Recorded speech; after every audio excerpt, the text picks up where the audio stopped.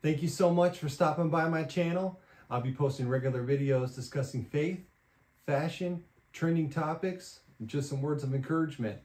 I'm your host, Kyle Murphy, and this is Fits and Faith.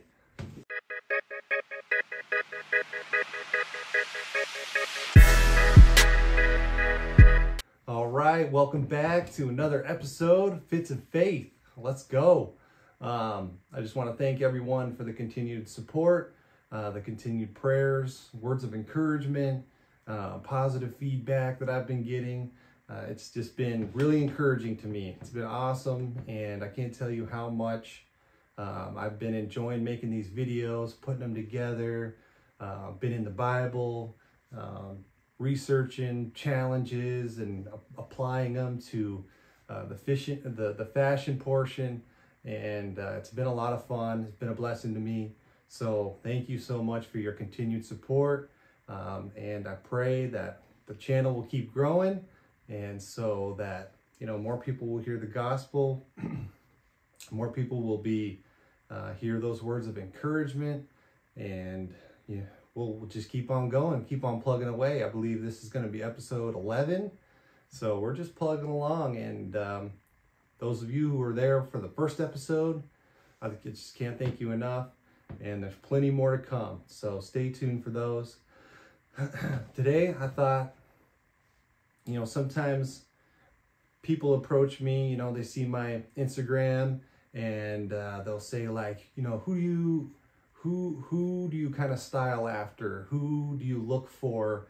Who do you look to for fashion inspiration? Like, who is your top, 5, 6 people that you watch and kind of get fit ideas from? So I thought, why not throw 4 or 5 of those guys up there? We'll talk about their fits, and yeah, these guys, fashion icons in my book. So we'll go through those, and we'll chop up the fits a little bit, and then we'll get to a devotional here at the end. And this verse has really been a blessing to me, and it's kind of an interesting take.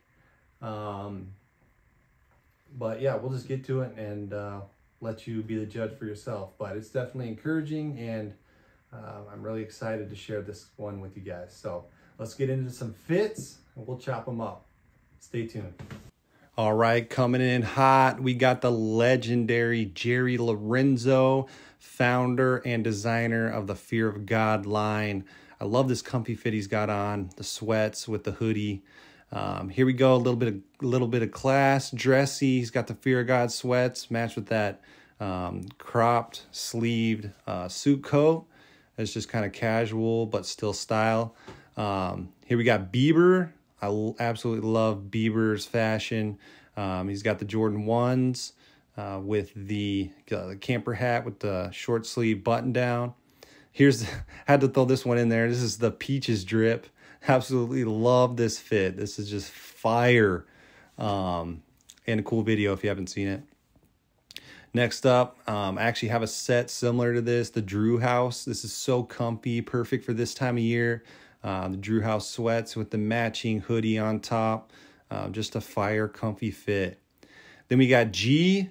Absolutely love G's fashion. Me and him are the same height, same body type, so I just love his style. Got the leather jacket Thriller with the skinnies on.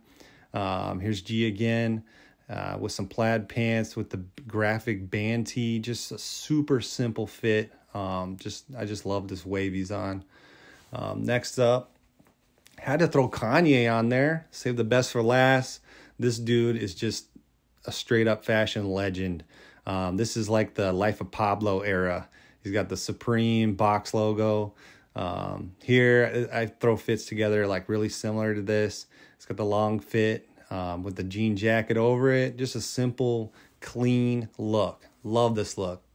And then from that Life of Pablo tour, it's got the 750s on with the destroyed denim with that oversized camo jacket over top, rocking the layers. Absolutely love that fit. Just straight heat. All right, what'd I tell you? Those were some fits right there, right? I mean, fashion killers.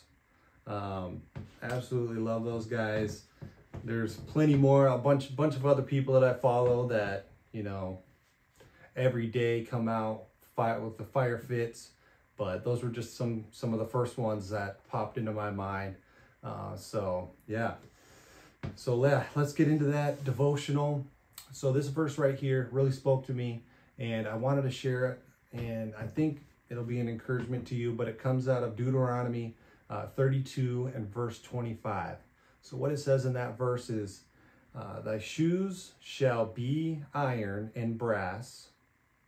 And then the second part is really what spoke to me. It says, as thy days, so shall thy strength be.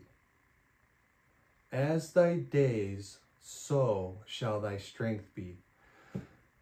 And you know, I'm sure there's a lot of different interpretations that you can get out of that, different ways you can read it and apply it.